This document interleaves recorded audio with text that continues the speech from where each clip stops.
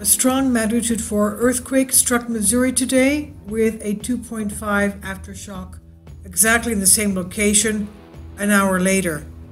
And this is what the magma looks like in the area. And that thing there in the center, the orange, red, orange, and yellow, and this is the red area right here. This is exactly where the earthquake took place today. Magnitude 4 and 2.5 an hour later. Now we know that the earthquakes that are east of the Rocky Mountains are felt about 10 times more than they are felt on the West Coast because the area here is much softer.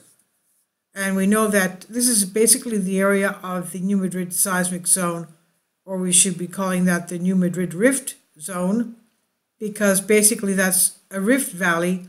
The eastern part of the United States is basically heading southeast and splitting from around the area of the Mississippi River and the Great Lakes, Lake Erie, Lake Ontario, and up to St. Lawrence River. And so it won't take much to split that. But this is where the earthquakes have taken place. Magnitude 4. Let's take a look at the maps so you can have an idea of what's going on. Finally, support my Patreon account. The daily posts are 5 videos daily, and they are totally different from what I have on my YouTube channel. Thank you so much for your support and that you find all my content so interesting. You'll find the Patreon account details in the description box. Here we are at Seismo Berkeley, and it's basically about 300 miles from south of St. Louis, Missouri, and it's in this area called Williamsville. Okay, the 4 took place at 4:53 a.m. local time. This one was about 5:40 a.m. local time. 2.5 hours later, 2.5 magnitude. So basically it's an aftershock.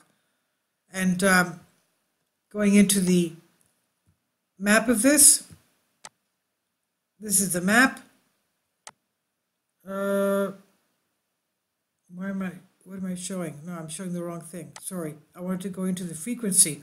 Okay, this is it here, and population, not many living in that area exactly.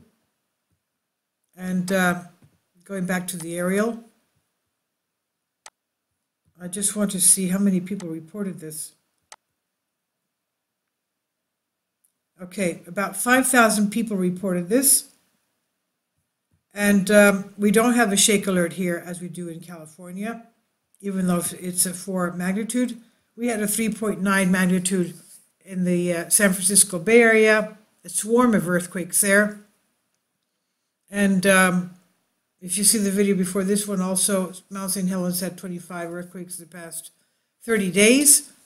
And this one here is a surprise because it's in the middle of the continental United States. Of course, it's an area that has a rift zone. Topographic right there.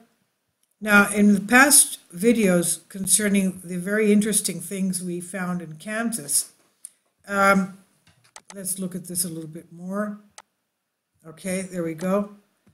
This area here has a mantle plume underneath it from 1 billion years ago, when basically we had a Pangea system going on, and that was a horse-shaped mantle plume. It's still under there today.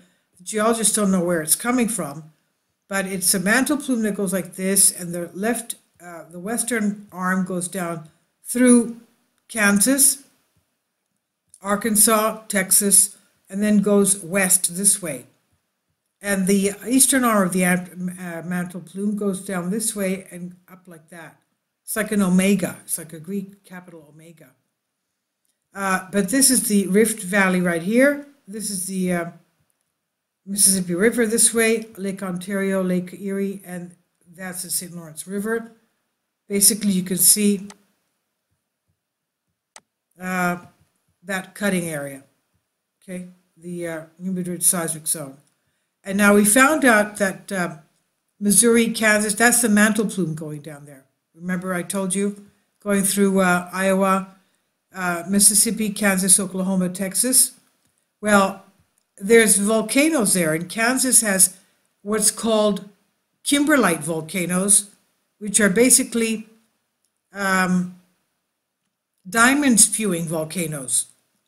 And we found that out because we had a lot of people that were saying that they hear booms underneath their houses, and their houses shake underneath the foundation. Well, the kimberlite volcanoes are explosive. There's a lot of volcanic gas that builds up and has to sort of expand and be released very suddenly, and it could be what you're hearing, because there's a lot of diamond volcanoes there, diamond producing volcanoes there.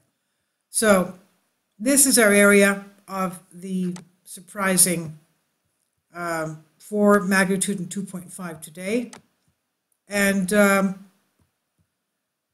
we do have a lot of earthquakes there. Look at the earthquakes in Canada. A lot of people say, why doesn't Canada have earthquakes? Well, it does. Look at this one. This was I think it was a 5 magnitude on the 21st. Look at this one here. This is an area of kimberlite volcanoes as well. The Northern Territories, it was 5.2. We don't basically have any interest in what's going on in Canada, but look at this, the West Coast. And of course, this was the 5 magnitude was huge. And I guess not many people live up there, Edmonton, Alberta. And look what's going on here around the St. Lawrence River. This one here was 3.1. And this one off the coast, 3.5. And this is an area where we have the seamounts, the 30 seamounts off the coast. Let's see, do we have the aerial here? Let's go to the aerial. Right here. That's volcanoes right there as well, underwater volcanoes. These are the Azores. Underwater volcanoes, 4 volcanoes in Maine alone, in a 100-mile radius. And let's take a look at this now. Almost 5,000 people reported it. And what's going on there? Now, the large region borders the much more seismically active New Madrid Seismic Zone. The Illinois Basin, Ozark Dome region covers parts of Indiana, Kentucky, Illinois, Missouri, Arkansas, stretching from Indianapolis to St. Louis. Moderately frequent earthquakes occur at regular intervals. The largest historic earthquake in the region was magnitude 5.4, damaging southern Louis, Illinois in 1968. Moderately damaging earthquake strikes somewhere in the region each decade or two, and smaller earthquakes are felt about once or twice a year. In addition, geologists have found evidence of 8 or more prehistoric earthquakes over the last 25,000 years that were much larger than any observed historically in the region. Earthquakes in the central and eastern U.S., although less frequent than in the western, are typically felt over a much broader region. East of the Rockies, an earthquake can be felt over an area as much as 10 times larger than a similar magnitude earthquake on the west coast. So a magnitude 4, this is what we had here, a magnitude 4 eastern U.S. earthquake typically can be felt at many places as far as 60 miles from where it occurred, and it frequently causes damage near its source. A magnitude 5.5 eastern U.S. earthquake usually can be felt as far as 300 miles from where it occurred, and sometimes causes damage as far away as 25 miles. So this one was 60 miles. Let's see where the 60 miles were. That's our key right there. And let's go to our topographic. So I guess it's about up to here. But of course the frequency shows that it shook the whole area, and over just about 5,000 people reported feeling it. Okay. Fault lines. Earthquakes everywhere occur on fault within bedrock, usually miles deep. Most bedrock in the Illinois Basin, the Ozark Dome region, was formed as several generations of mountains rose and were eroded down again over the last billion or so years. A well-studied plate boundary like San Andreas Fault System in California, often scientists can determine the name of the specific fault that's responsible for an earthquake. In contrast, east of the Rockies is rarely the case. The Illinois Basin Ozark Dome region, which was where we had the earthquake, is far from the nearest plate boundaries, which are in the center of the Atlantic Ocean, in the Caribbean, and the Gulf of California. The region is laced with known faults, but numerous smaller or deeper buried faults remain undetected. Even the known faults are poorly located at earthquake depths.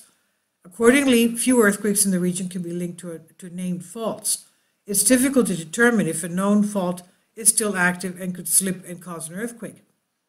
As in most other areas east of the Rockies, the best guide to earthquake hazards in the Illinois Basin Ozark Dome region is the earthquakes themselves. This is according to USGS.